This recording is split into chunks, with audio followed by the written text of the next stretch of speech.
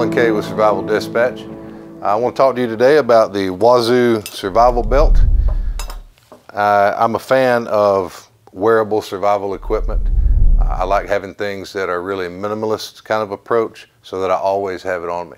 So most guys, they usually wear a belt every day.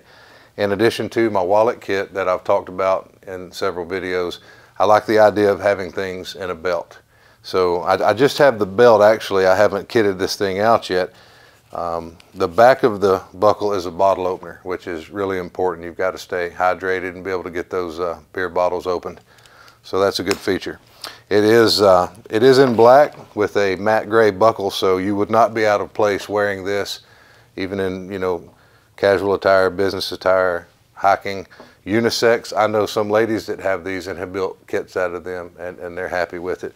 So Wazoo does sell a pre-made kit that will stock this belt, which I do not have an example of that to show you. My plan is to build my own kit, which I usually like to do. I choose my items piece by piece. But to show you the basic functionality of the belt, there are a couple of retention lanyards inside the belt, and here we have a ferro rod attached to that, so that's another way we can always have fire.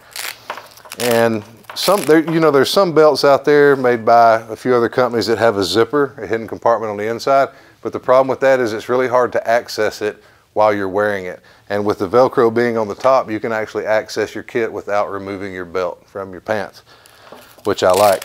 Lots of real estate in this thing. The Velcro pocket goes from here all the way around, just a few inches short of the buckle. And there's another lanyard on the far end here. So all of that real estate in there for your kit: water bags, water purification tablets, snare wire, button compass.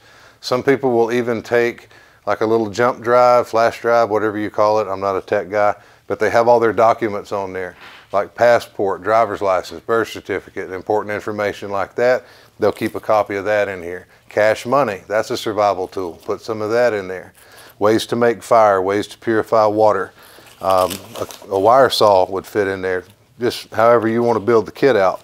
But I thought it's a really good concept, and for years I did carry a belt made by another company. A handcuff key even in the small of the back would not be a bad idea. Lock picks. And the other belt that I had, the section was roughly this long and it had a zipper in it. And I managed to fit the kit in there good enough, but it was super hard to get everything out while I was wearing the belt. And so this is a definite upgrade that I'm excited to see how much survival kit I can place in there. So I just wanted to expose you to this as an option for carrying a minimalist survival kit. And that's about it on that. I think it's self-explanatory. I think it's a solid piece of kit. I like Wazoo stuff. I've used it. I always wear the bushcraft necklace. The more ways I have on me to make fire, the better I feel about it. So if you have any questions or comments, leave them below, and we'll see you next time.